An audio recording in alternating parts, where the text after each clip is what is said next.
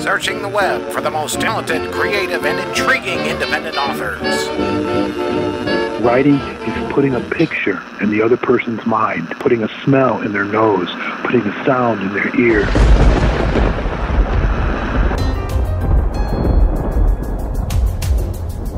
The Emit Blackwell Show, diving into the creative minds of sci-fi, fantasy, horror, and paranormal authors. Their fantasy is our reality.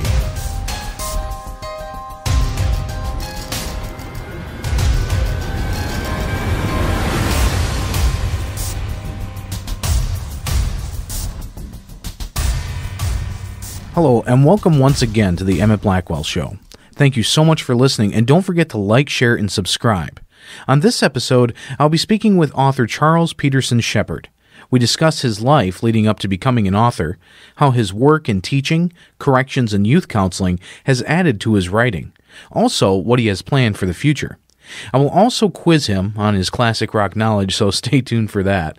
So without any further ado, let's begin. Flint of Dreams by Charles Peterson Sheppard. When a young woman is assaulted and two young men murdered on the shores of Hemlock Lake in upstate New York, everybody knew that Asa Flint Spencer did it. He was an angry young Seneca Indian of the Blue Heron clan with a troubled past. But they were all wrong. And the government researchers seeking remote viewers in the war on terrorism had their eyes on Flint as well.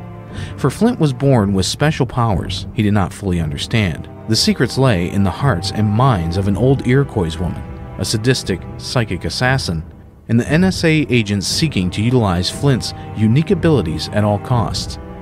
For Flint, the missing pieces of the puzzle swirled in his primordial dreams. Get your copy of Flint of Dreams by Charles Peterson Sheppard at Amazon.com. All right, and I am here with the author, Charles Peterson Sheppard. And Charles, how are you doing today? I'm doing very fine, thank you.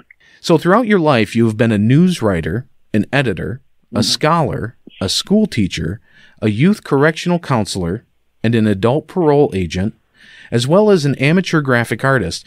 You have a bachelor's degree in English literature and a master's degree in education. So throughout doing all these things in your life, why did you decide to start writing fiction? Well, I think I've been doing fiction pretty much all my life. When I was a little kid, laying in bed with like my older siblings, they would, say, hey, tell us a story, before we go to sleep. And I would start making up a story. I would take a story that I'd learned in class and I would elaborate on it. Just tell the story and try to satisfy people. But I first knew that I was, a good writer in 5th grade because my teacher told me, hey, you know what? When I read your words, it's like you paint with your words.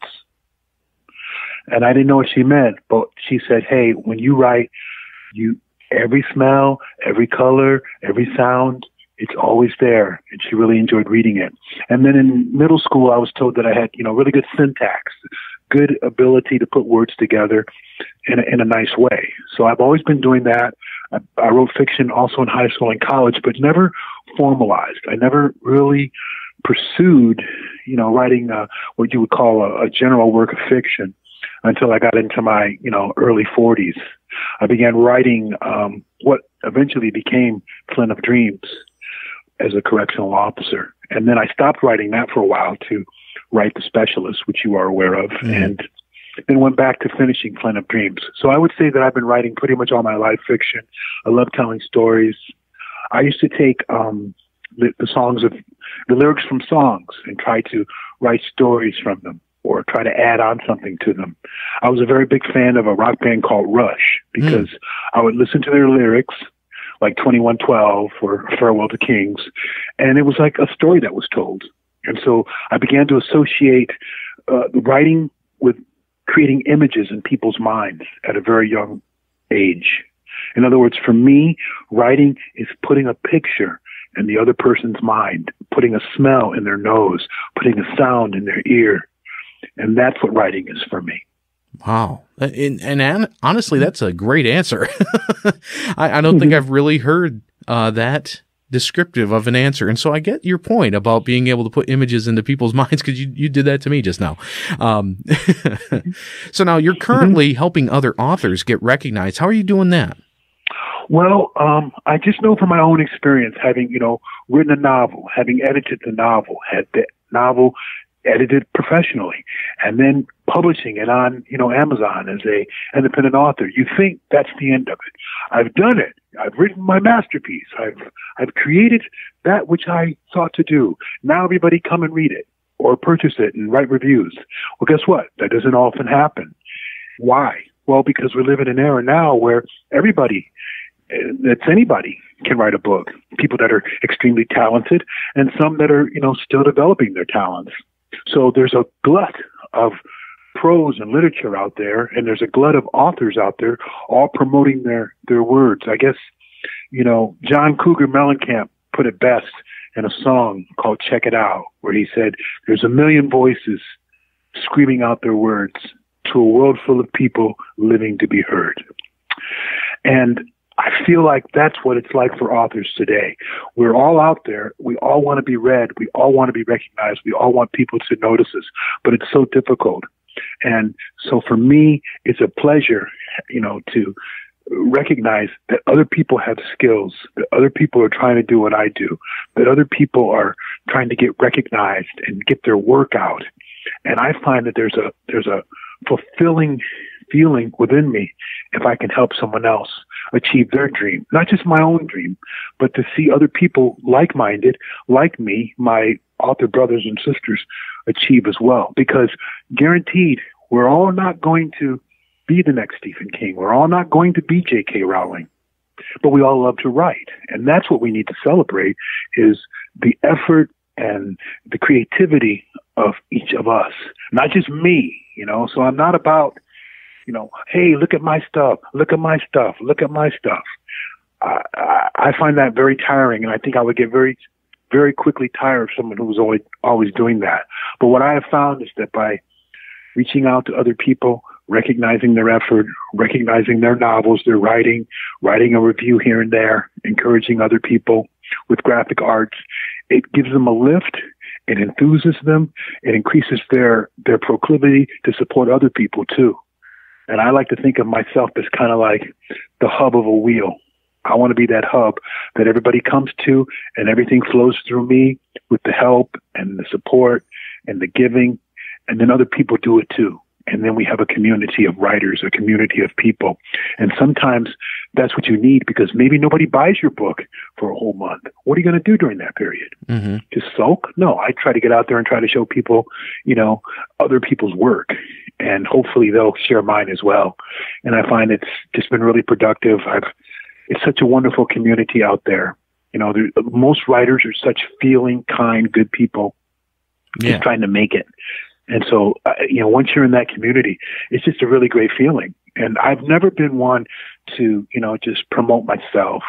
Maybe that's because, like I said, I was a school teacher and I was a correctional counselor and I did work as a parole agent. And, I think that in me has just been extended. It's just evolved into my writing. So I like to do graphic arts, take, something interesting that somebody's doing and present it in a different way. It pleases them. It catches the eye of others, and it brings me pleasure. Wow, absolutely. And you know what, sir? You are a man of my own heart here. This whole show was birthed out of that same concept. And I want to thank you so much, because you're the type of person who gives me a lot of hope for people who are out there trying to make it, okay? People who take their stories and they put them out there and they might not get recognition right away. There's always somebody out there, somebody like you, who might just read their story and say, you know what, this is a good book, not just because I see it on a Barnes & Noble shelf, not because I hear about it on TV, but because the story itself holds its own and it can be out there and be good, and the author is continually being good with the other stories that they're writing. So, I mean, what you're doing is amazing. And I've looked at your Twitter feed. I don't see a lot of your personal stuff. I see a lot of other people's stuff, which kind of makes me feel really good. And I'm sure it makes all those authors who you talk to feel amazing, because somebody else likes their work. And I just want to thank you for doing stuff like that. That's what keeps hope alive in this world. Mm-hmm. Well, I was going to tell you that I get feedback from the authors. So it's not like I'm doing it and I don't get, something in return. What I get in return is, that feeling of gratification, the feeling that, hey, somebody noticed my work and, did you really like it? And everything that you just said. So I do get a pleasure out of doing that, recognizing other people's work. But I also think that it's a good marketing strategy as well. Mm-hmm. It's not completely selfless.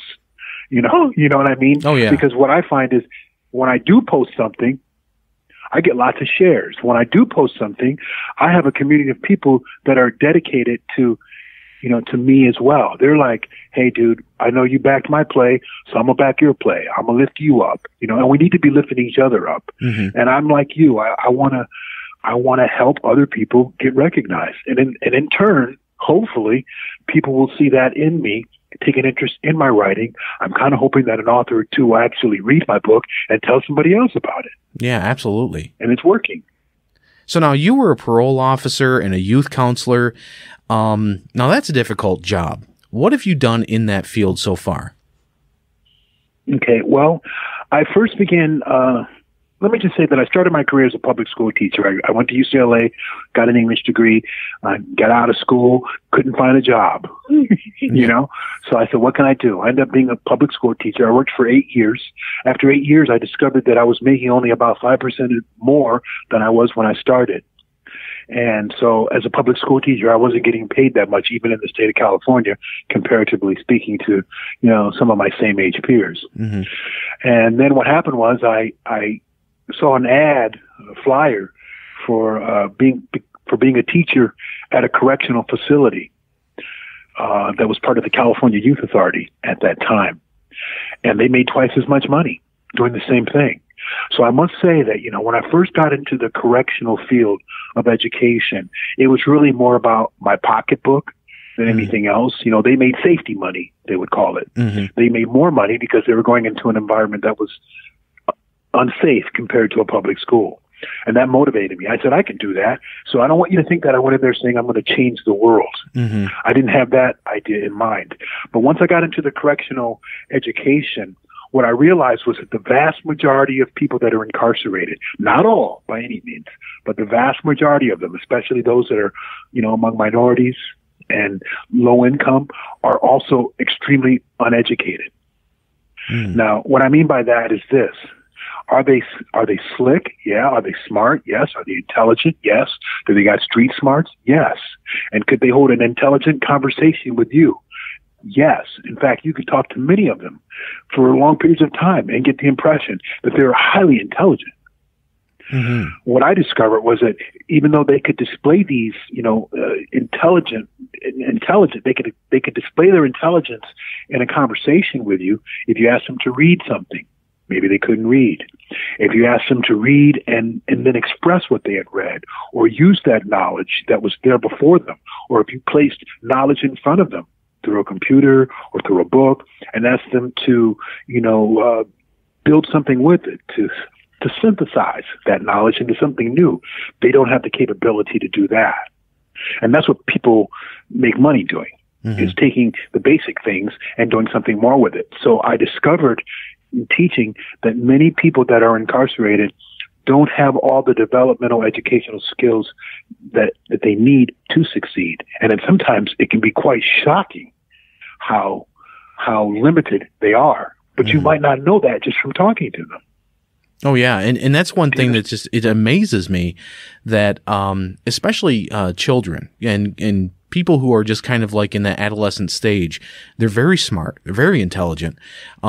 We had a guest on here not too long ago talking about how some kids that they've encountered had emotional and behavioral disabilities that were basically restricting them from learning anything. And, you look into the correction side of things, and some of those kids that get into a lot of trouble have the same kind of issues that some kids in some classrooms get into. It's just, in some situations, they get arrested or they get into a lot of trouble, and they're still smart. They just need to know where to apply that information,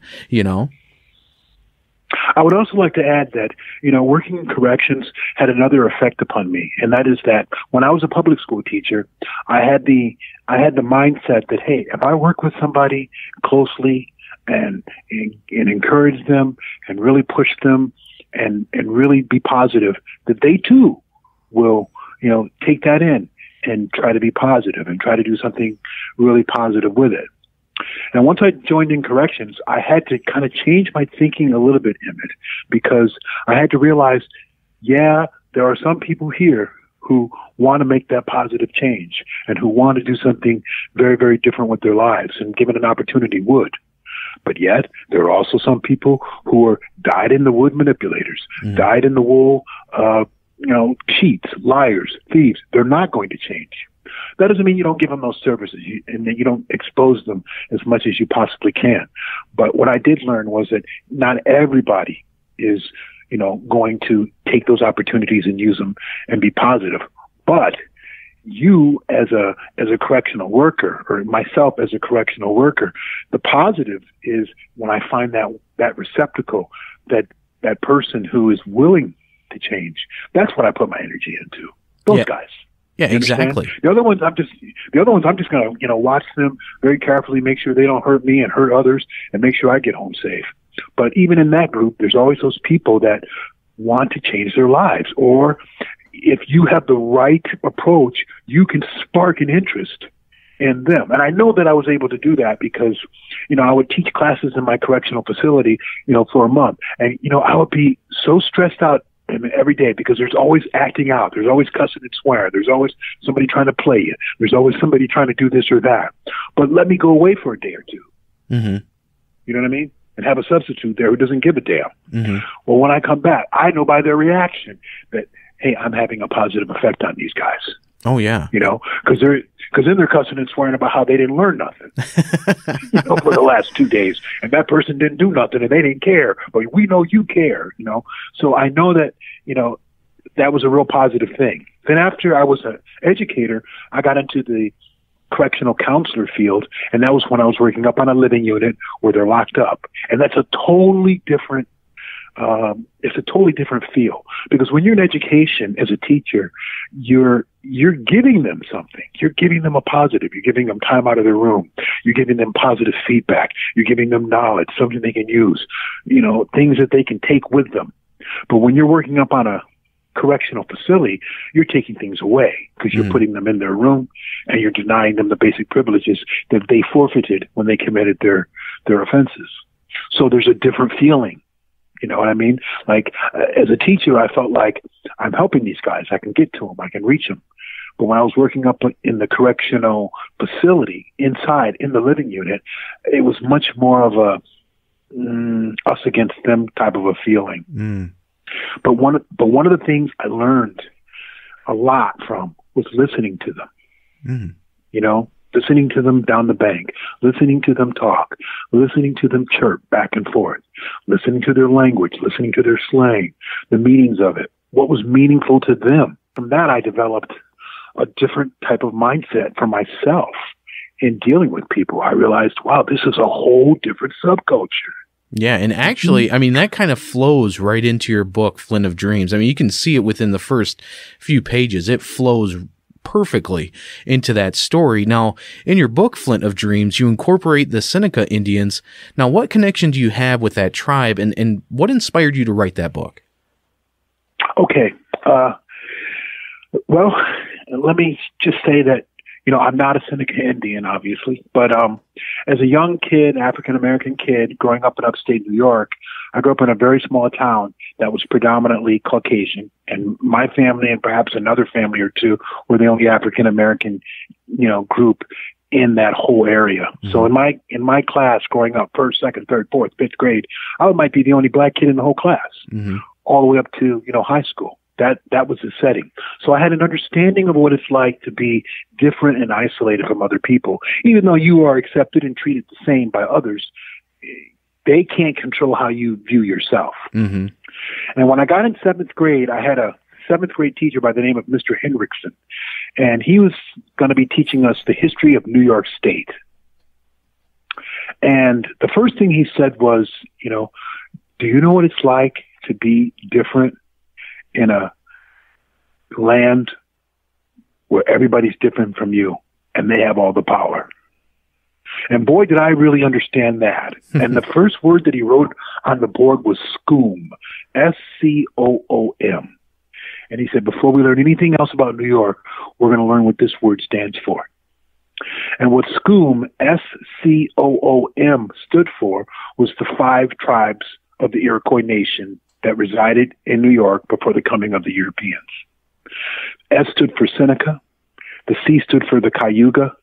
The O stood for Oneida. The second O stood for the Onondaga. And the last letter, M, stood for the Mohawk. And those 5 tribes ruled the state of New York as a league of tribes, 5 tribes together.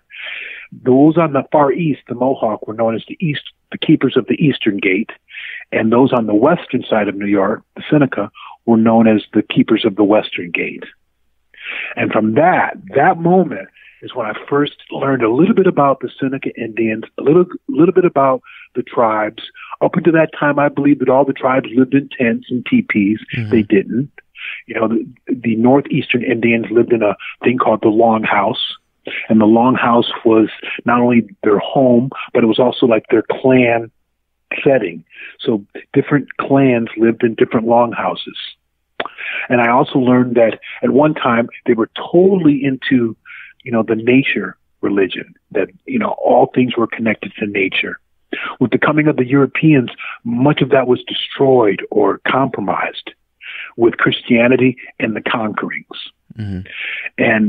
But what came out of that later in it was that the Indians decided among themselves, we need a religion that holds our people together in the midst of all this. And what came out of that was the Longhouse religion. And the Seneca tribe was one of the leaders of the development of the Longhouse religion. I learned all that like when I was in middle school. And I was always very, very fascinated with Native American culture.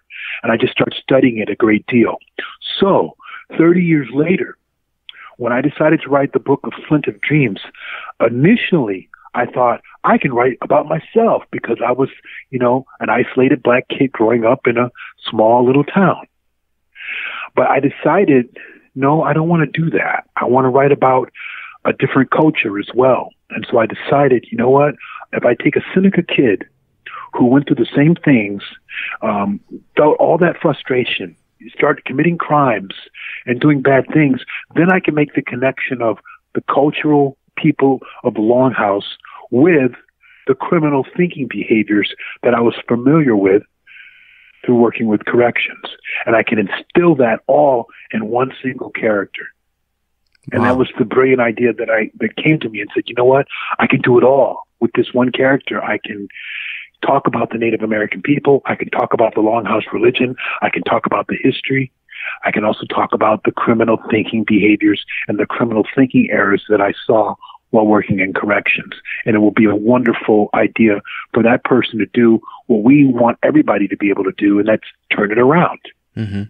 I wanted him to turn it around, not only in his criminal thinking behaviors, but also turn it around in the way that he viewed himself as a Seneca Indian, and also how he viewed the religion of his people.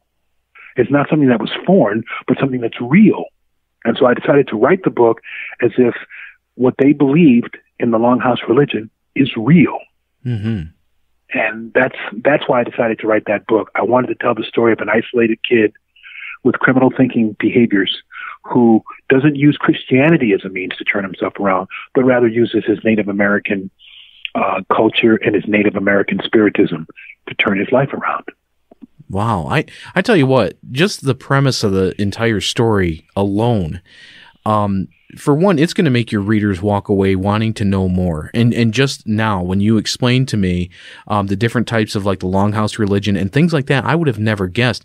I can guess now why you're such an amazing teacher. But yeah, all those things, I didn't realize that there was so much involved in that. I mean, it's really incredible the amount of research that you've done on this book, and the fact that you can pull parallels to your own personal life and this story and these characters characters, it's incredible. It really is. If I just did research and tried to write it, it would be different than if I'm writing from inside of me as well. And so the challenge was, yes, I want to incorporate all those factual things, but I want to make it live, and I want to paint pictures, and I want to pull the person in, and I want them to feel what he's feeling. And that was the challenge. Yeah. So now in Flint of Dreams, you also have a very unique antagonist. Now tell us about this character. Okay. The hero's name is Flint Spencer. And I think that, every good book has got to have a good antagonist. The better the villain, the better the hero, I guess they say. So what I wanted to do was have a character who, like Flint Spencer, had a Native American background, who, like Flint Spencer, knew what it was to be isolated, and who, like Flint Spencer, had been exposed to the criminal element. But I wanted this character to be the one who chose a negative path. And in this character, I wanted him to be more of an evil person, bent on doing evil. And so I created the character known as Esso Breezy. And Esso Breezy was a young boy that was born in an Esso gas station in upstate New York. He was deserted there by his mother. And then he was raised, by a Pakistani family who were street performers. And as a little kid, they took note that he was able to read people's minds and do little mind tricks. And then as he grew older and older, growing up in the neighborhood that he did, he became much more involved in crime, became involved with the East Coast Mafia. Also, he became involved with different triad-type gangs in the city of Toronto. And through that, and his own personal decisions, he becomes an evil person. And he has the ability to use his psychic powers to travel to different places, travel into people's minds. So he's a very special type of evil assassin who can, travel through the mind and enter into your dreams through power. And in the book, there is a drug that is developed by, the powers that be, so to speak, let's say, NSA, CIA types, that increases that power, but it's also highly addictive. So through that, I use the concept of someone having a power, but also taking an addictive drug. And I equate, the drug, which I call in the book clairvorizon, which is a combination of clairvoyance and seeing to the next horizon, hence clairvorizon. I equate that with like a meth type of a drug, that the more you take it, the more power it gives you, the more power it gives you, the more you take, until it's taking complete control of you. And that's the nature of that character.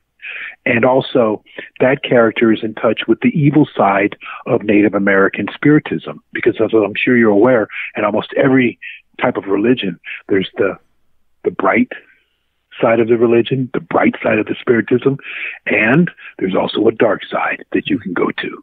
And he chooses to go to the dark side. It's a very familiar theme, good versus evil. He chooses the dark side, so to speak. Wow, that's incredible. You have so much going on in this one book.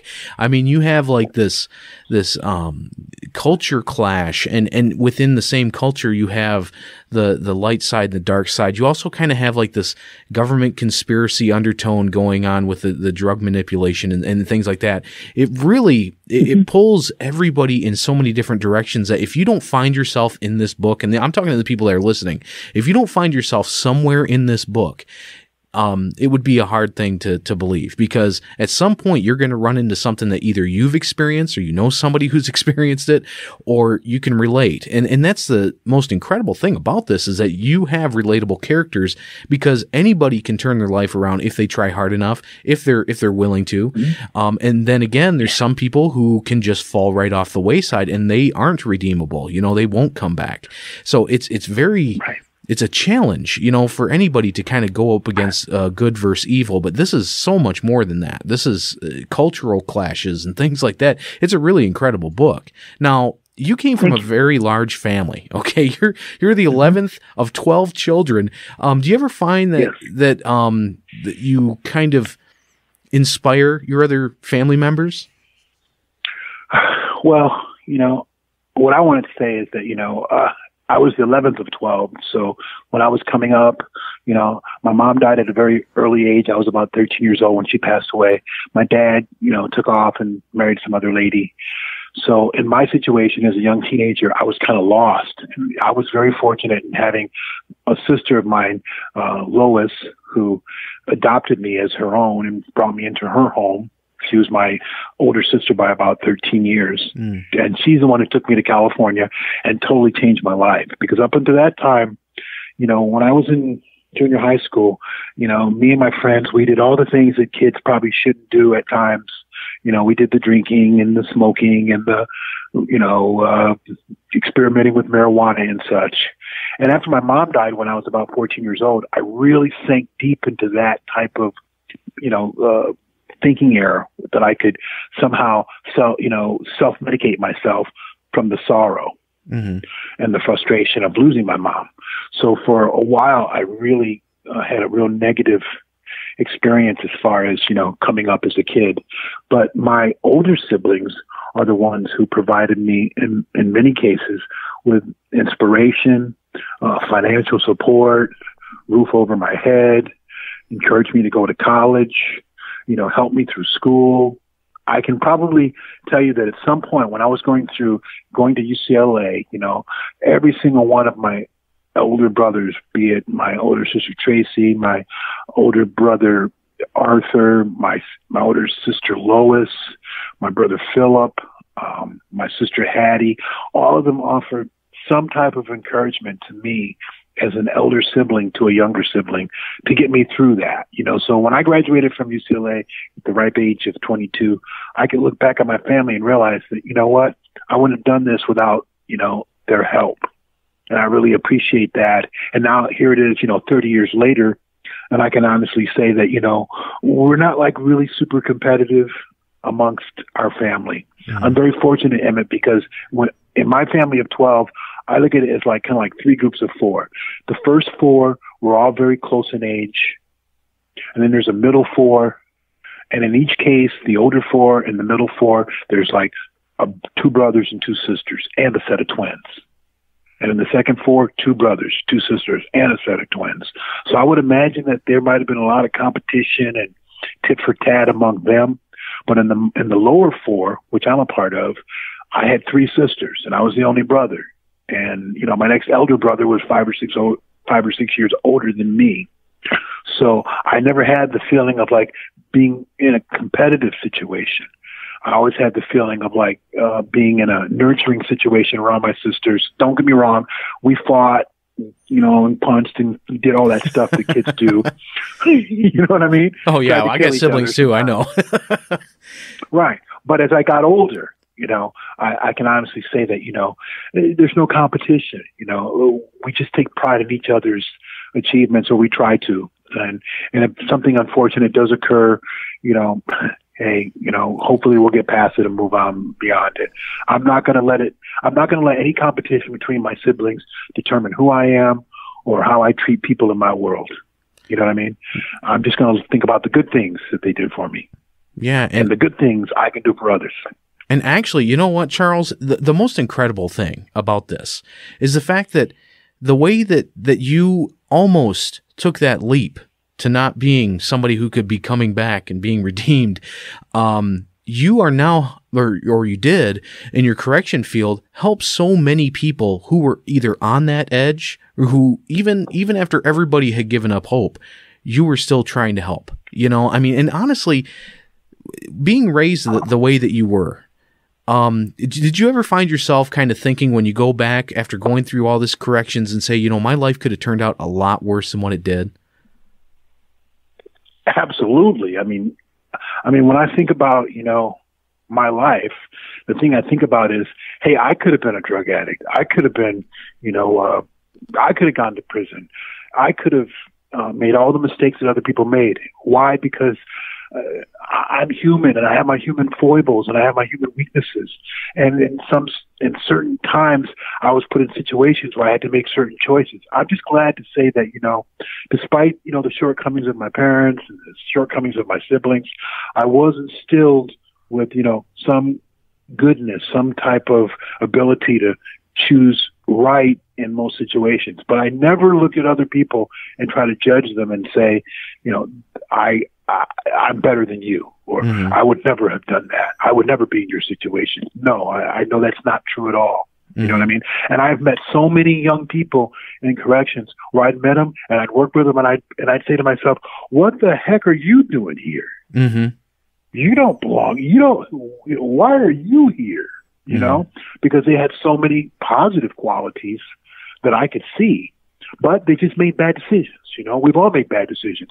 I mean, to be honest with you, if I were to tell you, some of the things I did in junior high school and high school, I can honestly say it's a wonder I didn't get locked up, or I didn't get hurt, or I didn't get maimed. So I understand that when you're young, you make a lot of foolish decisions, the kind of decisions that can negatively affect your life. It doesn't mean you're not a good person, though. It doesn't mean you don't have a good heart. It doesn't mean that there's not a lot of good in you, and there's not something that can be redeemed. You'd be surprised, the positive effect you can have on people with a kind word, a word of encouragement.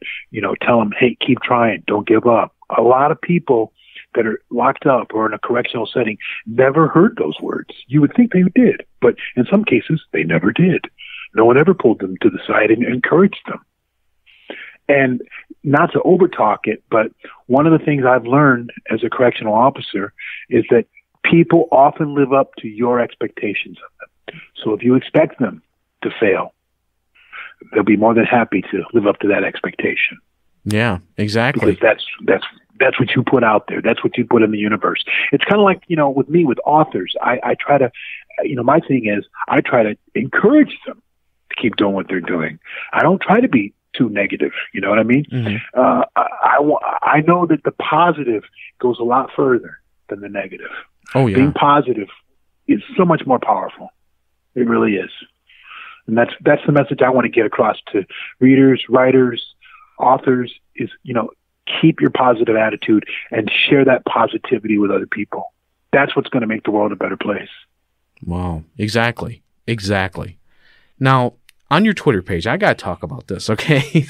I was looking through your Twitter page last night and a couple of nights ago, and I saw this thing called the Ant Lords. Now, you have to understand, I'm a humongous sci-fi buff, all right? I like horror, I like fiction, I like all kinds of stuff like that. I get geeked about all this stuff. So I see this Ant Lords thing. What is this story all about? Is this some kind of sci-fi thing you got coming up? Yes. First of all, I was going to tell you, when you were saying, hey, I'm into all that stuff, guess what? I'm into all that stuff, too. All right, yeah. And, you know what I mean? So I love all that, sci-fi stuff.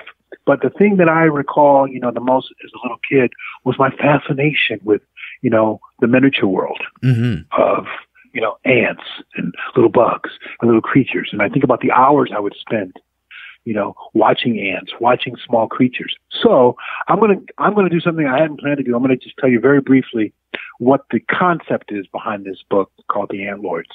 And I'm going to say this. I believe in my own little sci-fi brain that throughout the galaxy that we live in, wherever life can take place, it will sprout.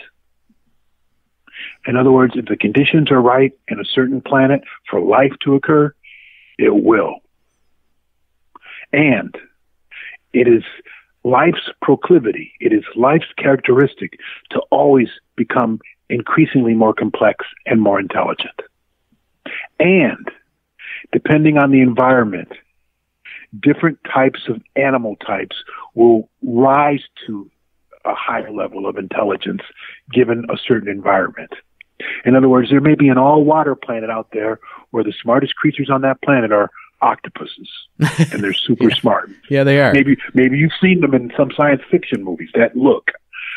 Maybe perhaps in some other place there's a bunch of lizard creatures. Maybe you've heard of the reptilians. Oh yeah, definitely. Visit our planet. I believe that's a possibility. I'm trying to get one on the show currently, but yeah, no. Go ahead. Right. So I believe that, like in the history of Earth's life development, there have been different eras where different types of creatures have dominated. There was once a time when, we're living in the era where mammals dominate. There was once a time when, amphibians dominated. There was once a time when the fishes dominated. Well, there was also once a time when insects dominated Earth. So I try to take that to another level and say, hey, you know what? Perhaps there's some place out there where, small ant-like creatures developed into super intelligent creatures as well. Why not? What's to stop it from happening? Nothing. Given the right conditions, the right situation, why not? Why couldn't it happen? Mm-hmm. What if no other, what if insect life was the highest level of development on a planet and there were no predators that could take them down? Well, they would just develop into super intelligent insectoid-like creatures just as smart as us. Mm-hmm. So the Antlords takes that notion and thinks, well, what if they developed the ability to, travel through space, do space travel the way we want to? They did it maybe millions of years ago, maybe 1 billion years ago. Who knows? But the point is, what if they did? What if they came to Earth? What would they make of us? Because as humans, we tend to think that we're all that. Mm-hmm. And that mammals are like the highest level of development. And if we went to a planet and there was a bunch of tiny little bugs running around, we would treat those bugs like vermin. Mm-hmm. Well, it's quite possible that if insectoids came to our planet, they wouldn't look at us as intelligent. They might look at us as some form of vermin. Isn't that right? Oh, yeah. And, the funny thing is, with this whole concept that you have, you think about it, right? Insects have defense mechanisms. They have exoskeletons. They have the abilities to mass reproduce. Just those things alone, if they were extremely intellectual, they could take over entire planets. And that really is an amazing idea. Well, thank you. I'm glad you like it. I don't want to say anything more because I'm still writing it. But the point is that, I want to do that. But in the same way that I took, human characters and gave them, heart, gave them mind, soul in Flint of Dreams, I want to still be able to take that concept, that science fiction concept with all of its science fiction-y kind of stuff, but still tell a human story about feelings, about growth, about development. I still want the reader to be a part of everything. I want them to see. I don't want to just tell them it's raining. I want them to feel the rain hitting, hear the rain hitting the window, see it running down the glass pane, be in the mind of different creatures, be in the mind of different people, and just kind of like make it a beautiful story that somebody can get caught up into. Not just a science fiction, like I don't want to write the pulp type of a story. Mm-hmm. I want to write something that's a little bit higher, a little bit more intellectual, a little bit more emotional. And it's going to be about that culture, their culture, and how it might clash with our culture and how it might interact in some way. And hopefully how both species can somehow survive. Wow, that's an incredible story. You're going to have to do like 3 or 4 books of this. You realize that, right? Yeah. To get all that in? Yeah. I mean, it's a lot of stuff to really think about. So now, you've been writing for a while, and you've been in the fields that most writers kind of emulate in their books, okay? They haven't been in that field, but they try to emulate it. But you've been in those fields. Now, what advice would you give a new author who's just getting started? Well, my advice, which I give to all authors, is if you're going to write a book, write your roadmap, draw your map, where you want the character to be at the end of your story. To me, that's the most important thing. And I think I don't have any problem with somebody sitting down and starting to write a novel and just see where it goes. If that's the way you do it, great. But I think that, if I was going to tell a new writer or a new author how to get started, I would say, hey, look, you got to have a roadmap. You have to have a starting point for your characters, and you have to have an end point for your characters. You have to know where you want them to be at the end of that story. Now, my philosophy is roadmap with side trips. So once you have your roadmap and you know where they want to be, it's quite all right for you to go on a side trip or go on a side story or develop another character or, another interesting angle to look at. As long as you keep your roadmap in mind and you have all the key locations that you want to stop at. So if you're traveling across America and you start off in Florida and you're going to go all the way to Washington, or you might want to stop at Disney World. Mm-hmm. You might want to stop at some place in Georgia. You might want to stop at the Grand Canyon. You want to swing right and go someplace else until finally you hit the Pacific Northwest. But you want those places that you want them to see. and all the other stuff that happens is like fill, and it's more like magic because it's off to the side, but you still have your path. So I say roadmap, know where you're going to go, but don't be afraid to, go off onto the side as long as you get back to your main story. That's, in the writing process. As far as, when you're done with the writing process, the most important thing a writer has to do that I learned from my own experience is edit. You got to have another pair of eyes look at your work. You cannot edit your own work as an author because A, you're exhausted, B, you tend to miss things, especially when it's your own writing. You have a tendency to skip over because you know it so well. So you want to get edited. Also, I would say for a new author, one of the most important things for them to do is to pre-market their book. Yeah. Most writers, the mistake they make is they write their book, they get it done, and then they say, now I got to market it. I say, no, you should be marketing your book on social media all along the way as you're writing it. Hey, I'm coming out with a book in 6 months. This is what it's about. That's a really and good dropping idea. little hints and little stories, little ideas, you know what I mean? So that people know that it's coming out. And you should be networking with authors and trying to meet authors even as you're writing. If you write a couple chapters, post them. No harm. And have people look at it. Share it, and you'll get some feedback from different people. And they'll help you. And you'll become known so that when you finally announce your book, you will have a network of authors and readers who already know who you are. And they're happy. They've been looking for that book. And even if they're not going to go out and buy it, they're more than happy to help you promote it because you were helping them promote their stuff along the way.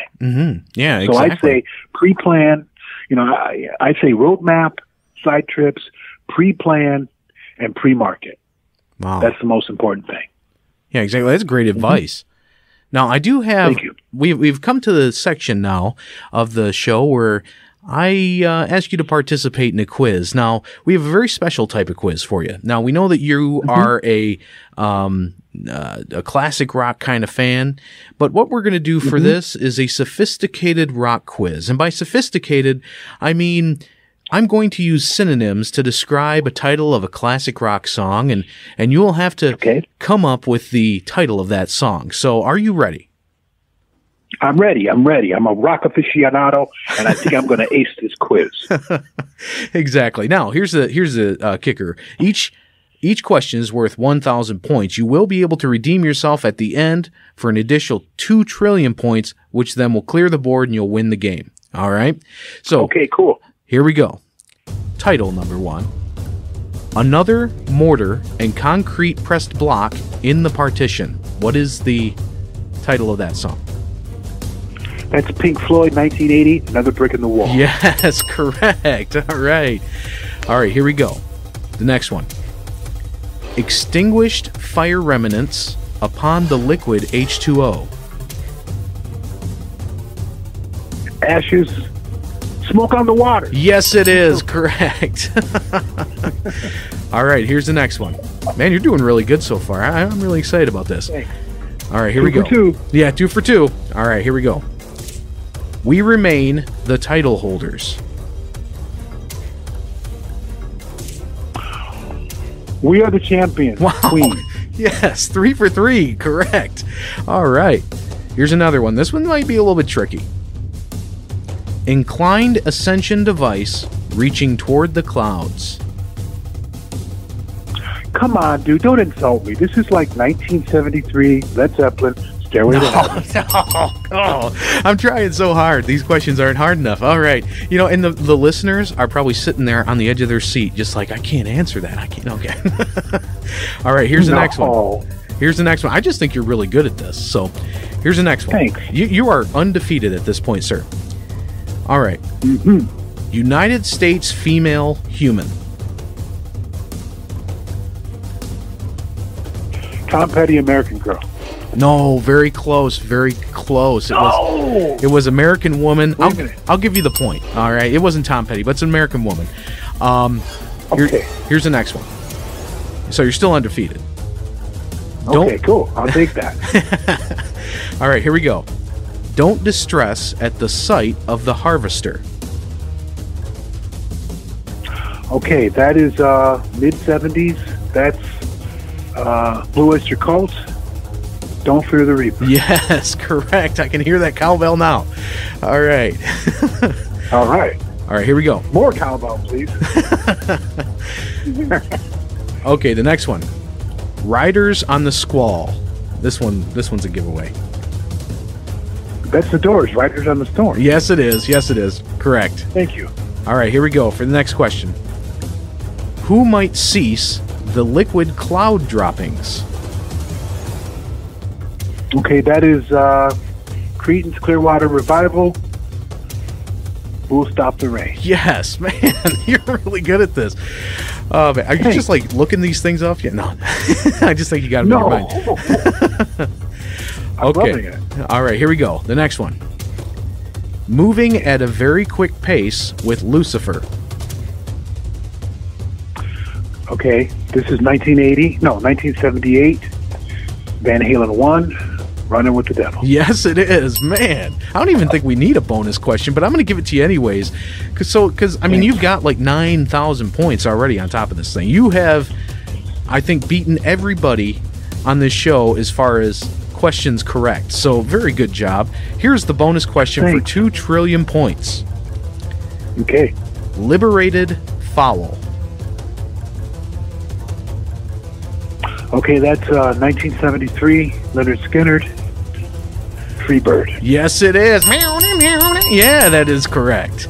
All right, so congratulations. You won the game with 2,009,000 points, the highest record we've had on this show, and one of the most interesting people we've had on the show in total so far. So I want to thank you so much for being on the Emit Blackwell show. Charles, it was an incredible experience. You are an incredible person. I want to thank you so much for all those kids out there, all those people out there whose lives you've touched. And what you're doing right now, writing fiction, is probably just as passionate as what you were doing when you were helping other people. You continue to help other people, and I think that it's amazing what you're doing. So keep it up. Thank you. Thank you. Now, where can people find your book? Okay, I'm on Amazon. Also, you can get it on iBooks and also on Barnes & Noble as an ebook. Also on Amazon, you can also purchase it as a paperback as well. I published it through KDP, and they make the paperback and the ebook on Amazon. And of course, it's available on several different, ebook vendors, but primarily iBooks and Barnes & Noble. Also Kobo. Oh yeah, Kobo. I've been hearing a lot about that lately, and I hear it's a really good platform. But thank you. It's great. Yeah, thank you so much for being here on the show. It was an amazing experience, sir. Thank you. All right, and this is Emit Blackwell signing out. Keep on reading and keep on writing, my friends. Searching the web for the most talented, creative, and intriguing independent authors. Writing is putting a picture in the other person's mind, putting a smell in their nose, putting a sound in their ear.